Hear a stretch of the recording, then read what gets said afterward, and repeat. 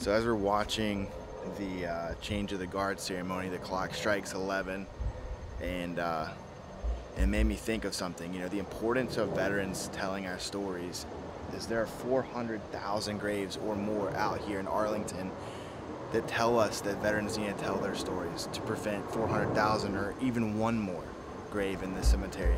And as our country is in its 11th hour at a very critical time, it's important for us in our generation to tell the next generation our stories and our experience. You know, not only to encourage them to take pride in their country, but also to hopefully prevent this rush and rash, entry into wars for whatever reason, whether just or unjust, because this is the true cost of war.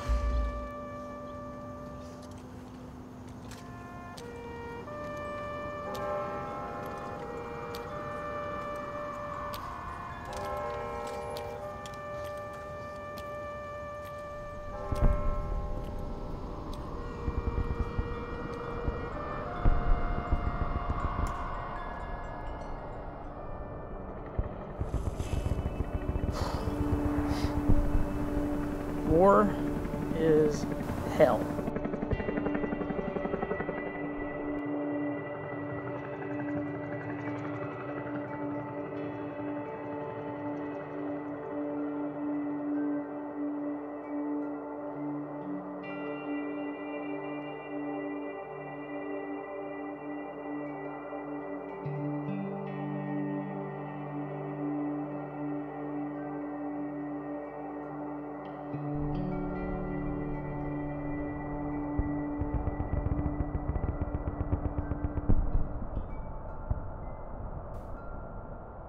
But it can also be a hell of a good time.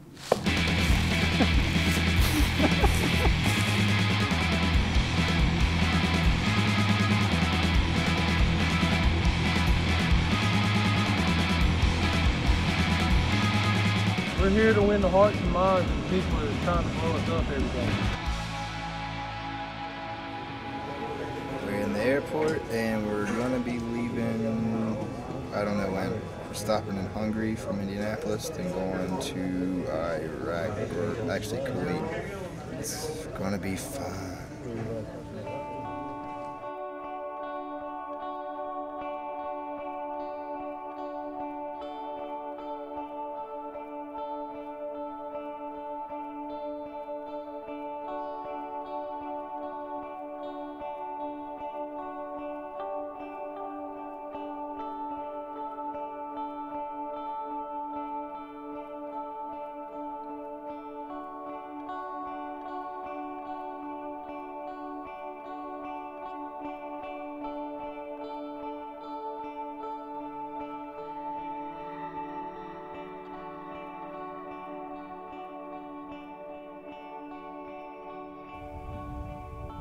So for years, I just had this burden. I've got these, mini DV cassette tapes. It's what we used to film everything on back when it was videotape. And I had everything on these tapes, and I just had this box of them for years. And I just thought, I want to do something with this. I want to turn it into something. I want people to see some of the stuff that we did, because the DVDs that we made have gotten degraded over the years, and the quality's not great. And there's not a lot of continuity. I mean, there's a lot of funny stuff jammed in each DVD, but there wasn't really a story necessarily. I really wanted to frame it up and tell a story. And this project was kind of born out of that. It's been 10 years since I've seen some of the guys that I literally would have given my life for 10 years ago. And I thought there's an obscenity in that. I really think that we need to reconnect with these guys and that we need to stay in touch. And so that's been my mission for this project. Outside of getting footage and interviewing, these guys for this film, it's really been about reconnecting these old friendships, reconnecting these dots, these missing places in my life. Because if I'm being perfectly honest, I can't make lifelong friends ever again that were like those friends, because there aren't other people in my life that have been through those things. In my experience, I'm thankful because I've got, this good friendship with Daniel that we've maintained over the years. My brother and I served together, and that's one of the things I'm the most proudest of, is that I served with my little brother in the same unit, in the same conflict. And so all this kind of together made me just know that I had to facilitate this, to tell this story. And the hope is that we continue to stay in touch. These relationships, this healing, this bonding that's been happening through the process of this film, hopefully is something that will not end with this film. It'll be ongoing from here forward, because I know, just speaking for myself, I need it.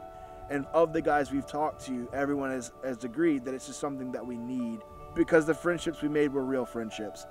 Stan and I were in Alpha Battery 5th and 113. That's our unit. And he was basically the class clown, so to speak. Our cheerleader, our entertainment, our morale booster, and one hell of a dancer. And he somehow had this charisma about him to where he could rally people around this cause, and the cause was making people laugh, doing these funny videos, making sure we get everything on film. And in the middle of the crap storm we were in, we had fun. You know, not every deployment is what you see on TV. Ours was freaking hilarious.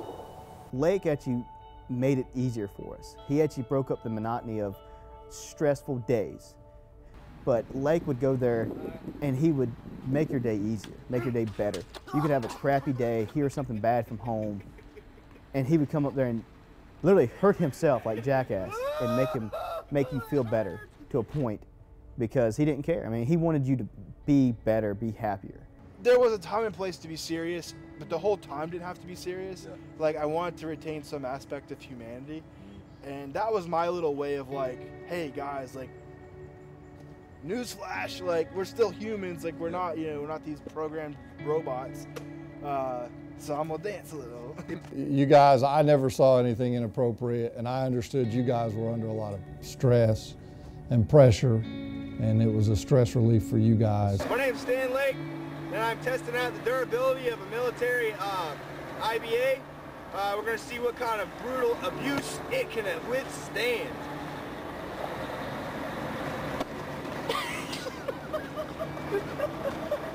I didn't feel a thing, thanks to my military Kevlar. We were just a bunch of goofballs, and we just got stuck into a wartime situation, and we had to freaking play the part. But you know, a lot of us took it. We accepted our position, and we ran with it. I'd say it really helped kind of pull some of the seriousness out of the situation. Really helped us kind of relax, enjoy ourselves, have a really good time, laugh a little bit. You know, we didn't have cable TV, we didn't have things like that, so it was absolutely awesome. I think the brass hated it. In all honesty, sometimes it was our goal to see what they would let us get away with, and just watching their reactions to some of the things we did was hilarious. Gunny's the best convoy commander ever. He's really hot outside today, so I'm gonna try to cool him off.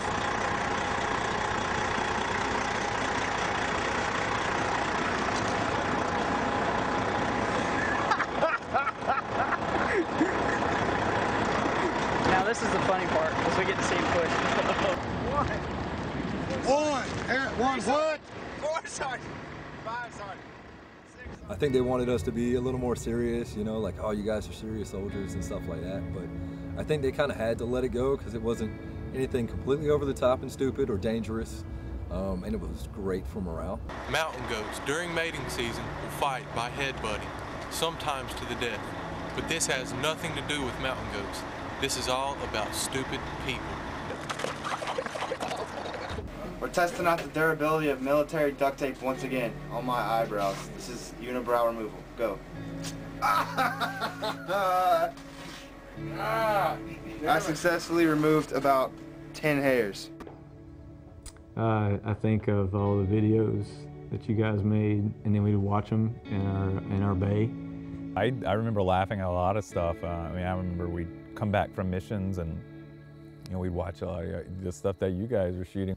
My name is Butler, and I'm gonna knock the poopy out of Lake with this cot. My name is Lake, and I'm gonna get the poopy knocked out of me with the cot. You know, when we were making the videos over there, you know, it was great, because it broke the monotony of what we were going through, you know, and a whole bunch of shenanigans going on, and it made me laugh. You know, it was all about It was all about making people laugh and sharing that good experience, not just the bad. During this process of filming, you know, where our friends are now and kind of reconnecting with all these people, you know, it's been great on the sense of like seeing a lot of these guys again, seeing a lot of the people that literally like was willing and still am willing to die for. Like, it was great to see them again. But on the flip side, it's been, for me as a filmmaker and as a person that's still dealing with issues from Iraq, it's been an emotional roller coaster. This has been the hardest thing I've ever had to do, to tell this story. Living through these experiences has lived with me. And it's been an interesting journey, and to be honest with you, I've just tried to forget a lot of it. I've tried to forget about it, and to a lesser degree, I think sometimes that's why a lot of us haven't reconnected. Because in reconnecting with them, I've reopened old wounds. I was angry. I mean, just pissed off. You know, anything set me off.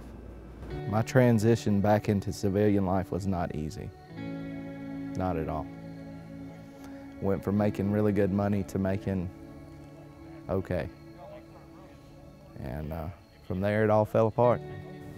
I'm a very nice guy, but when I'm angry, I'm just super angry, and trying to cope through that, and I haven't really gotten any real help with it yet. And something that actually doing this documentary has kind of opened my eyes that, hey, you know, these guys had that same problem, or some of those same problems. Maybe you need some help too. You know, maybe it's time to say, all right, I'll quit being proud about it and I'll just get it done. And it's been kind of an eye-opener, and so hopefully I won't be punching through any doors or anything when I'm slightly angry anymore. Shove 10-pound shit in a bottle this size, I mean, eventually it's going to fill up and it ain't going to take no more. The biggest reintegration was at the house. My wife and daughter still joke that they're not soldiers, not, you know, running the house like they're soldiers, and that was really tough. And that short temper that I kind of talked about while we were deployed kind of carried back into home. For a long time, I shut myself off. Still stayed in the Guard, and I worked for the state's training team. And after a while, the anger, you was pretty pissed off, and things would set you off. So, like I said, my wife split up, and I started going to the VA. They got me in a PTSD. Started going to see a therapist first, and I didn't like that. I didn't feel like they paid attention to what you were saying. They were too busy typing. But I got into a group, and that was been almost 5 years ago, and they were really good. You know, the guys really able to help you. And maybe you don't have nothing to say or nothing, but you listen to them, and hey, that sounds like me, and maybe I'll give that a try. It's hard to talk about because she was always there, and I wouldn't let her in. My transition back into civilian life, being a soldier in a combat zone, being thrust back into civilian life, for me was challenging.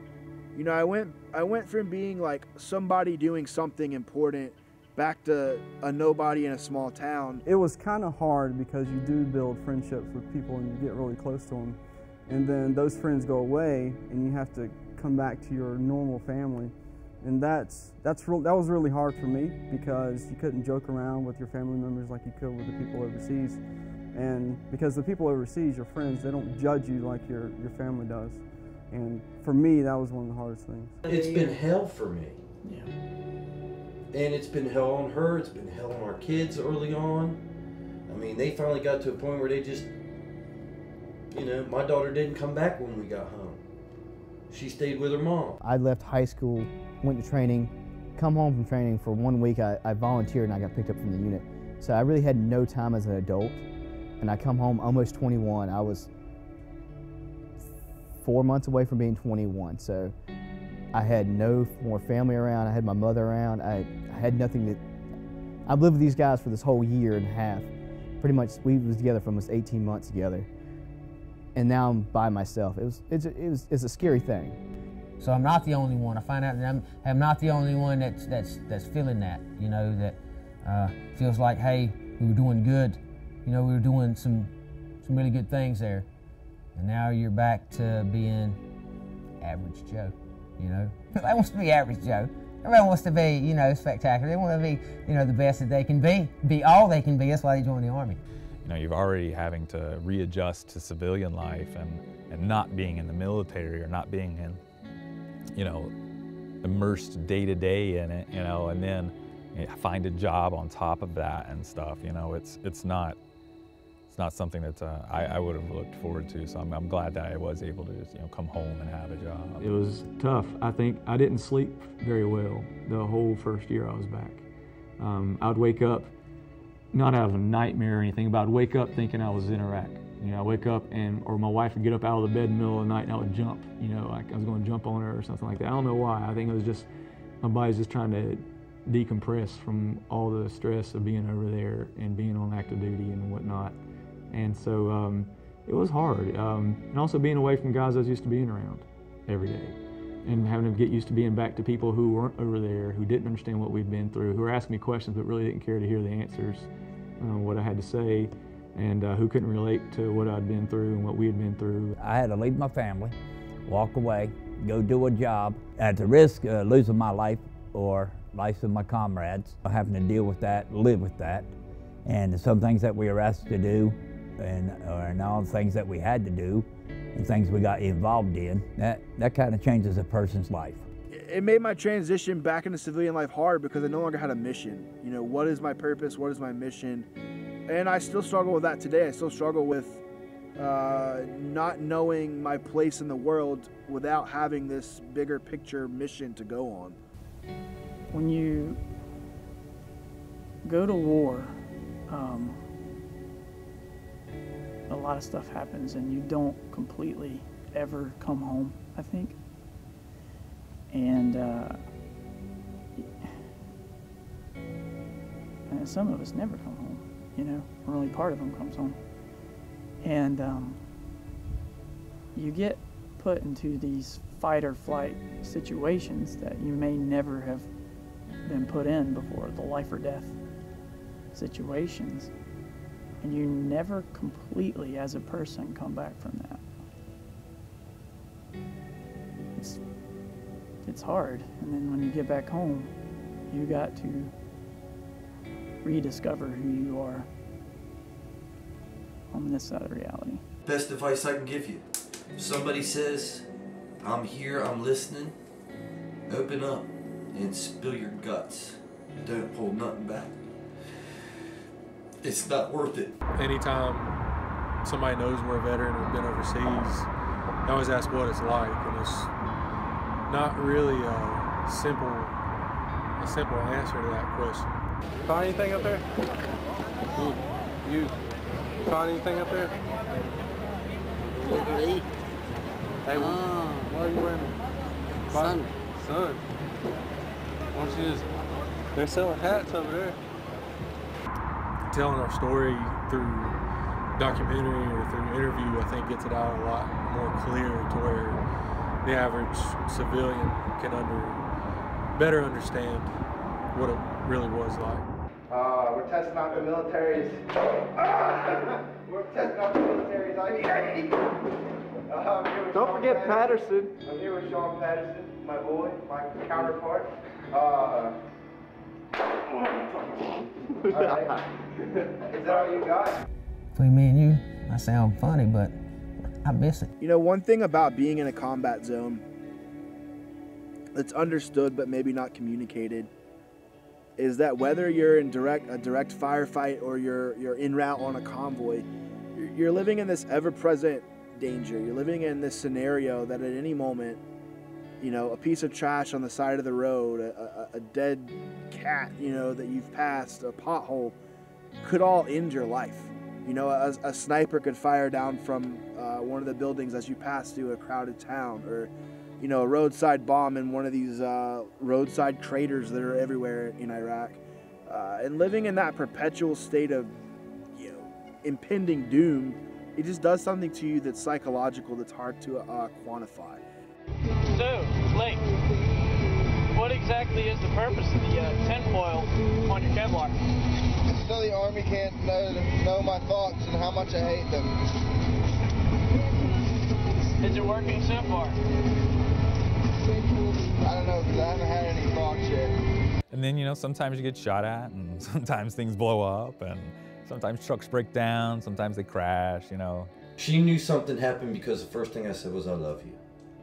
I never started a conversation with that. We tried to say, no, we don't need to go. And then we ended up getting hit. I mean, nobody got hurt. That was an interesting mission. Sergeant Folk's truck, that's the one that got hit on that. Luckily, he just shook him up a little. And she goes, oh my God, what happened? She knew. She knew right then that I'd been hit or hurt. Well, my deployments have affected my life in several ways. I have PTSD, night terrors. And, I'm not a very sociable person. I suck at relationships. Pretty good at sucking at relationships. You know, I'm more cautious about what I do and who I hang out with. I've made my social circle very small, and that's pretty much how it's affected me. So I'm a very unique park ranger in that I wasn't a park ranger at all. I'm a 31 Bravo, which means a military police officer. I'm coming through Operation Guardian. It's a subsidiary of Operation Warfighters, where they take wounded soldiers and they place them in government entities. I was the first of a pilot program here at NAMA, National Mall Memorial Parks. I was hit by a suicide bomber on October 1st of 2012, so roughly about 3 years ago. So it's getting very close to what we like to call a live day. So you'll see me walk with a little bit of a limp. That's why. You know, it just seemed like we were just going on and on forever. We went everywhere. I can't remember where all we went. I have a journal I wrote all that down in, but I just thought we would never, ever get back. And just remember feeling dirty, tired, and just feeling like awful. I don't think you'll ever forget, you know, IEDs going off, mortar rounds coming in, rounds being fired, things like that. They might lessen over time, but they don't ever go away. So you might not deal with them every night, but every now and then it might be something that kind of flashes through your mind. For me, I work third shift. So I'm on the highway late at night, and that's when we drove overseas. So, you know, not every day, but, you know, every now and then I just get this feeling of being uncomfortable. I get this feeling of being ultra alert while I'm driving down the highway. You know, I don't have any illusions in my mind that an IED is gonna like go off and blow me up or anything, but I mean, it still kind of sticks with me. It still kind of makes me uncomfortable sometimes in that sense. Find myself maybe scanning a little more, kind of paying attention to some things a little more. So it's the only combo commander to lose a truck like that. I mean, I lost a green truck and one white truck, or a civilian truck. Green truck, it's, I think about it, you know, I remember going to the bumper number, whether it's 316, can't remember what the bumper number was, the admin number for that truck, but say if it was 316, I remember going out to the motor pool, so they had the line, and each of them had their own, you know, wooden block with their number on it. I remember going out there and looking, when we got back to Arifjan, looking down and seeing that 316 ain't there. That spot was it ain't there, and it ain't coming back. We, in our 180th Battalion, we was actually attached with 5 other units. 243rd was one of the units we was attached to. I do remember the time we come by and they didn't get hit with the IED or nothing. Some truck drivers messed up, and I remember seeing these guys burn to death. And that was probably the lowest point I had in the whole deployment, because even though it wasn't one of my guys in my unit, none of my brothers, it was somebody in my battalion that I had to deal with. We had to deal with 243rd on a daily basis. They didn't experience right beside us. So that was probably the lowest point. Small and Wiseman, their truck getting hit, and actually, you know, other people have been hit, but their truck actually burning to the ground. And, you know, hearing about all the other issues, you know, other people losing their lives, wrecks, people getting hurt, stuff like that. I mean, it does kind of mentally drag you down a little bit, but at the same point in time, you have that tempo where you couldn't really slow down. I mean, Small and Wiseman, their truck burned down to the ground, and they're like, hey, can we hang out back here on base for a few days and not do anything? Can we relax? We need to unwind a little bit. You know, this just happened. No, get right back out there. Living in that danger every day, not knowing if today's your last day. Like, we have the same odds of dying here in America, theoretically. I mean, if it's your time, it's your time. But over there, that is intensified, it's heightened, that sense of awareness of your own mortality. I saw things over there that I will never forget. You know, I saw things that haunt my dreams to this day. I had experiences that that I'll never forget. The importance of the videos to me was just getting our minds off of being at war. Y'all ain't working? Let's take. Oh yeah, rest time? Yes. I don't think there is a rest time around here. You know what? All four of you guys are fired. I don't ever want to see you back here again. Any of y'all smile? Smile, come on. Smile for me. There you go, you got the smile. I can't even see your face. Alright guys, y'all have a good one. Just don't come back and work if you're fired. Alright? You know, a lot of us were kids over there, first time away from our families, and just having something to do to take our minds off of that stress of just being away, and the stress of thinking that, you know, we could die today and never make it back home. I don't have a particular mission that stands out, but I have so many things within those missions that stand out, you know, just funny stuff that happened. I stole Lake's towel out of the shower, and I stole every towel in the damn shower, and the only thing he had was paper towels to walk back to the tent in, and it was like a quarter-mile walk to the tent. So what we're gonna do is we're gonna go take his clothes while he's in the shower. He's gonna have to walk about 50 meters buck naked back to the tent. It's gonna be hilarious.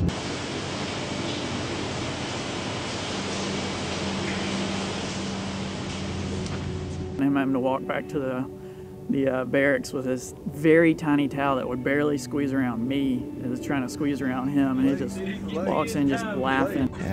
Blake, where's your clothes at? Oh, my clothes are on my bunk the whole time. Apparently somebody stole them. And that was kind of my crowning achievement there. I thought it was hilarious, and I got a big kick out of that. I remember that a lot.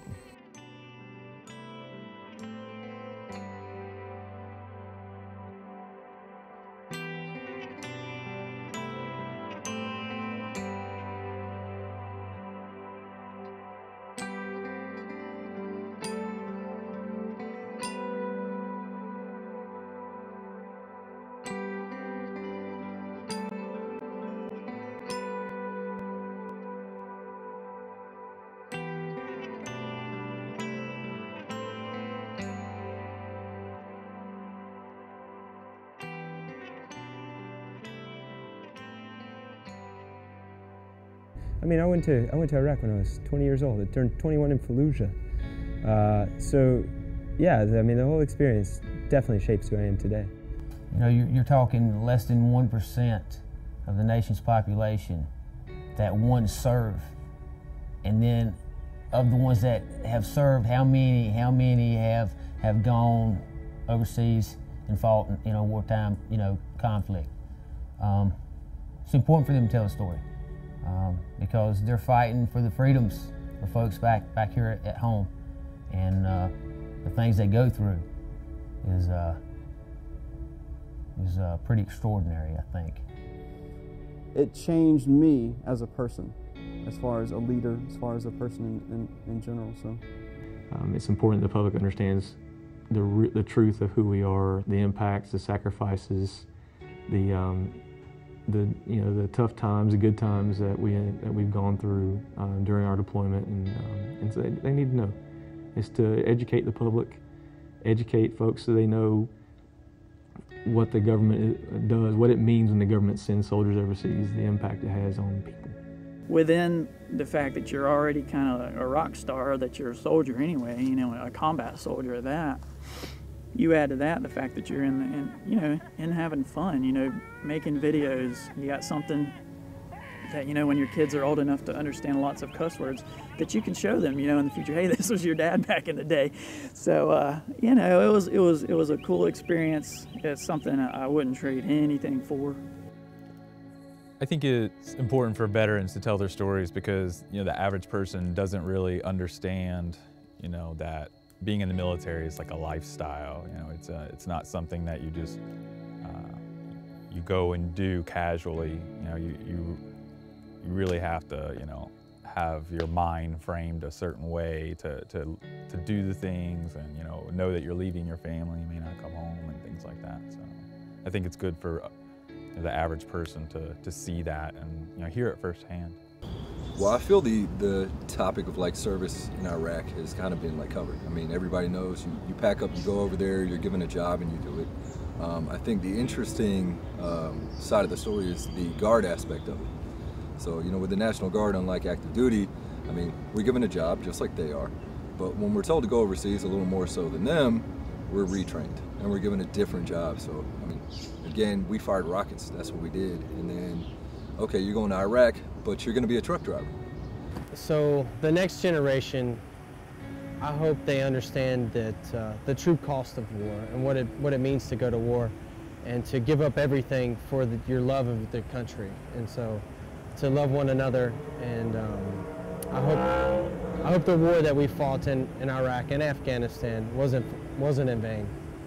Being over there was just part of the deal. I mean, that's just what I signed up for. So it wasn't that. It wasn't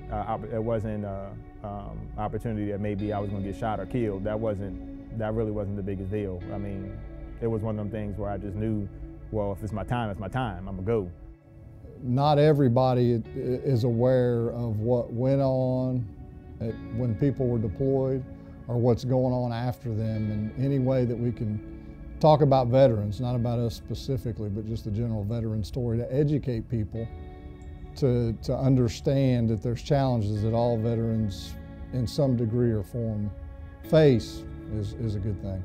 Yeah, don't join the military for the wrong reasons. If you want to go to school, go to school. If you want to go in the military, go in the military. Don't mix the two up, because it'll screw you up every time. I don't wear the uniform anymore, but it's in my heart.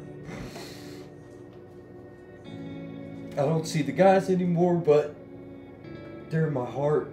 They're in my memories. And that's the thing that's been the worst. Really, I could say transition, it was a little difficult, a little difficult.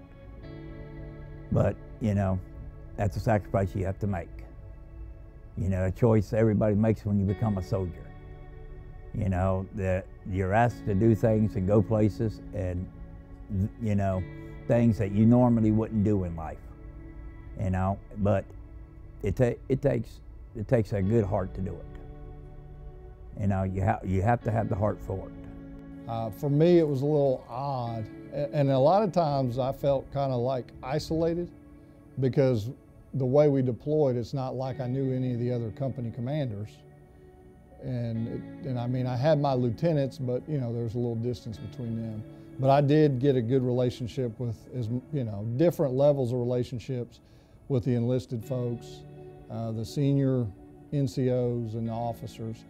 And the officers, I think by the end of the year, were tired of me, because I'd make them come to dinner with me at least once a month for some learning event and stuff. But I still talk to those guys, and I enjoy, even though our relationship is different levels with, you and your guys, and because you guys were a little closer all the time, I think that a lot of people made some definitely good, strong bonds, and I'm just glad that worked out for me.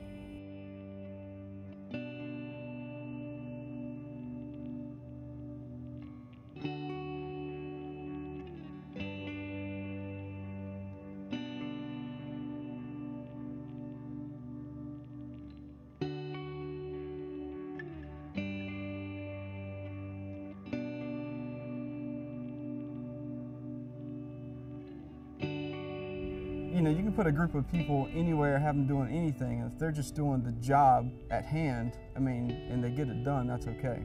But when you add shenanigans and you add other stuff, then you talk about family. It pretty much brings everybody together, and you have a tighter bond. I feel like we did a great mission. We supported, I don't know how many companies moving in, transitioning in and out of country. We moved a lot of stuff. We supported the Marines, we supported the Air Force, we supported the Army. We supported all kinds of folks, and so I feel like we were actually a very valuable asset over there. Having studied military history and looking at different units and operation, different conflicts, really I'd say our job was one of the most important jobs in Iraqi freedom, because somebody had to move all that gear, somebody had to connect these units back and forth, and that was us. I feel like we were really a crucial part of what was going on over there. No, we weren't the guys kicking in doors and nabbing terrorists, but we were the guys that were allowing that to happen, basically. So I think our role was very important. And I think ultimately we did a great job at it. You know, Captain Coleman had made a comment at the beginning that he had told his commander that we were going to be the best unit over there in our battalion. I think he was right. I think in the end that's what we were. We had a good time.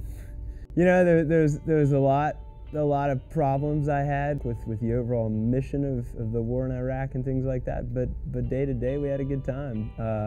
You know, I mean, it's just the kind of bond you have with the guys. There's nothing like that. Between that deployment and my second deployment, it's some of my closest friends.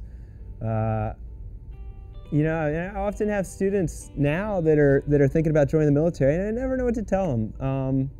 I feel like I had a good experience, but also am always cautious about encouraging kids to join the military, because you're so young and you don't know what you're signing up for, and you don't know what you're going to get thrown into. I was 17 when I joined.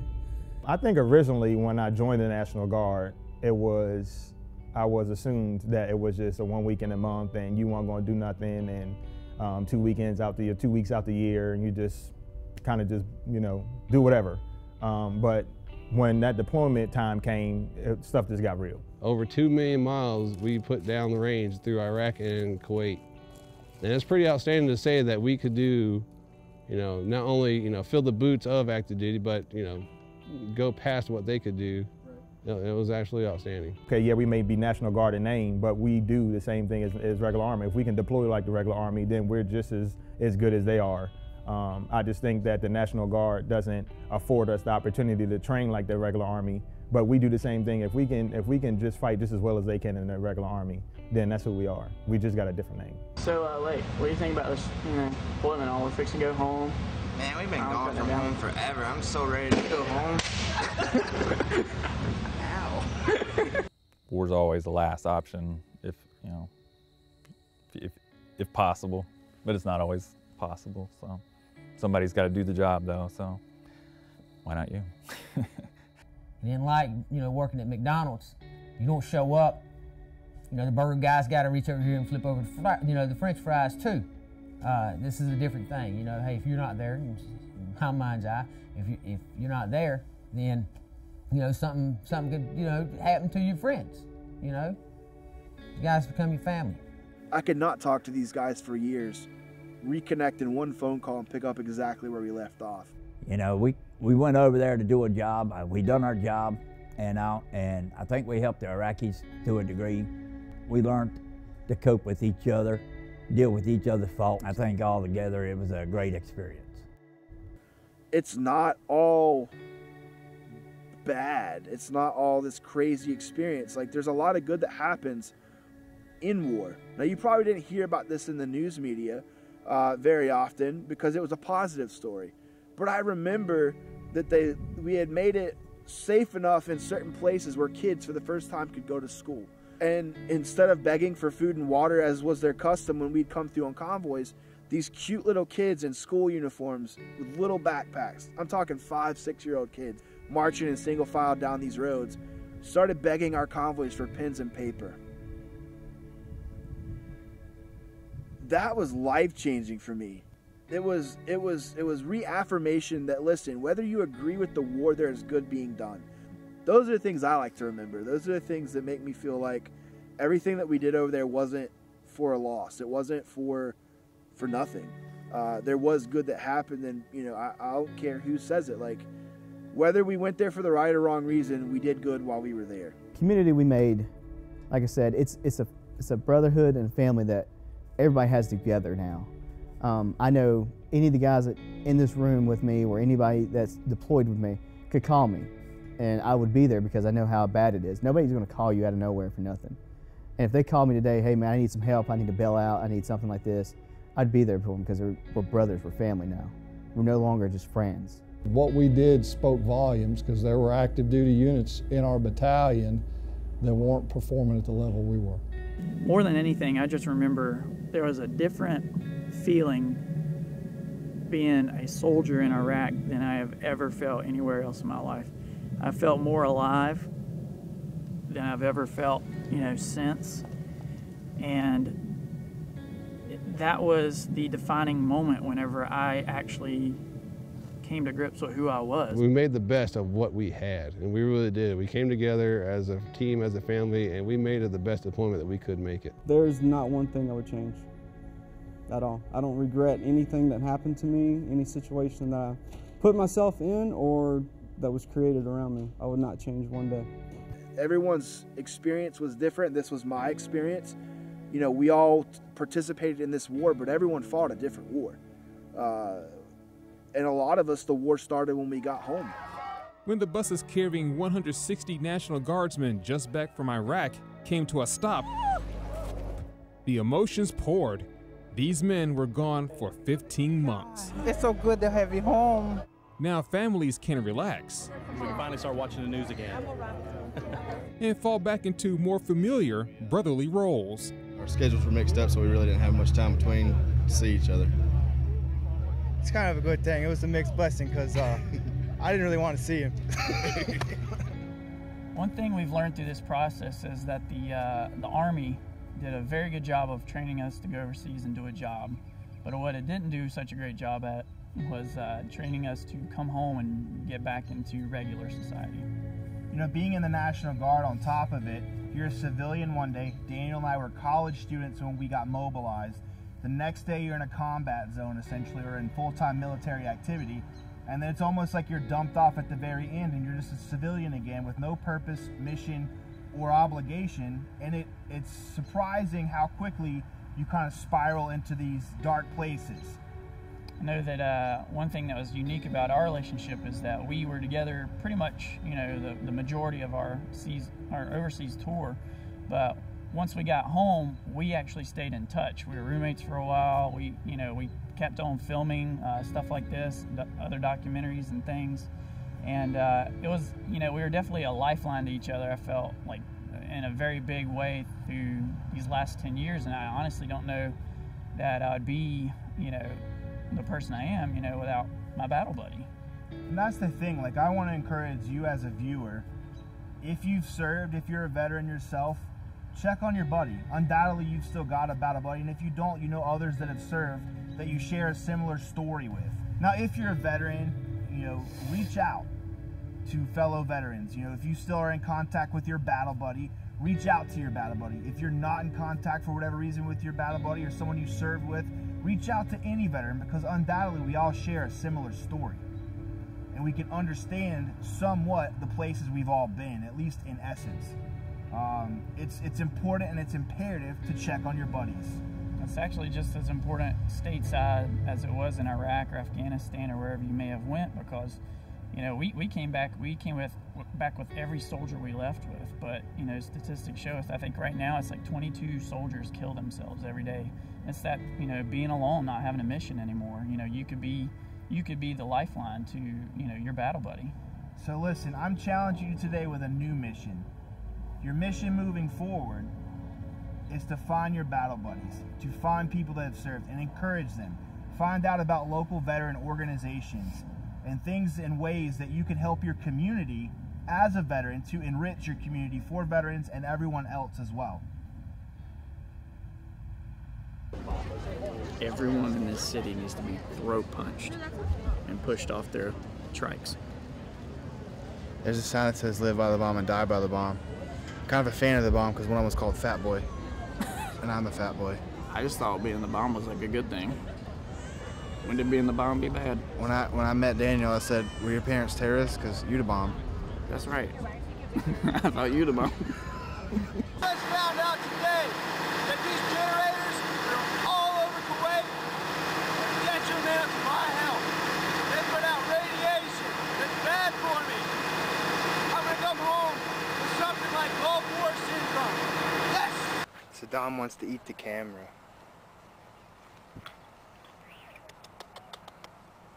I don't even speak Spanish.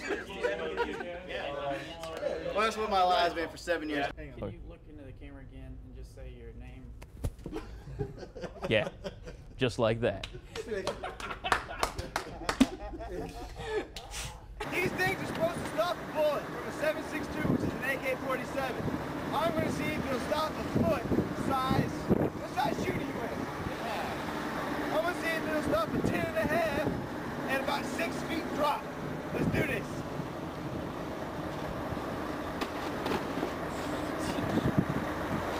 It stopped it. It worked. No pain. Monster rapping right now. All right, It's hang on, really hang on, loud. stop. Let's be serious for a second, or moderately serious. 3, 2. What's up, everybody? We made it to DC. We had a great day today. We got to go around town and see a bunch of things that we wouldn't have otherwise seen, thanks to James. And you know, we're right behind us is the White House, which is where the most powerful man in the country stays.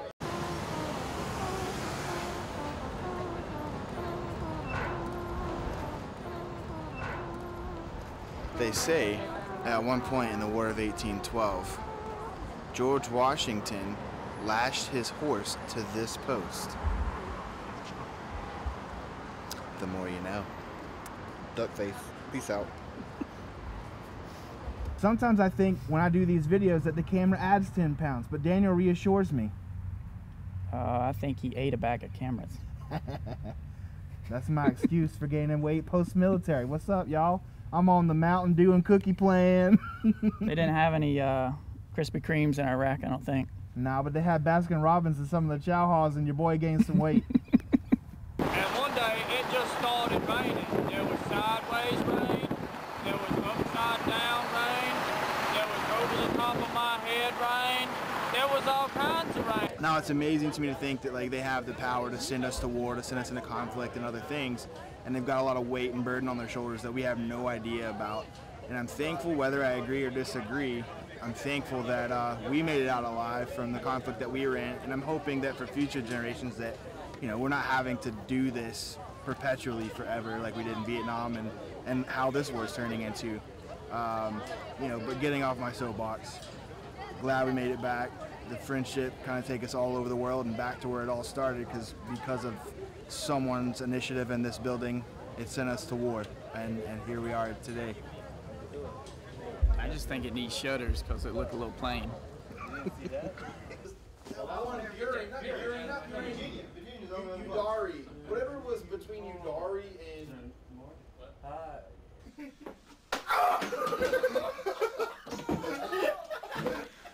That's why I'm the cameraman.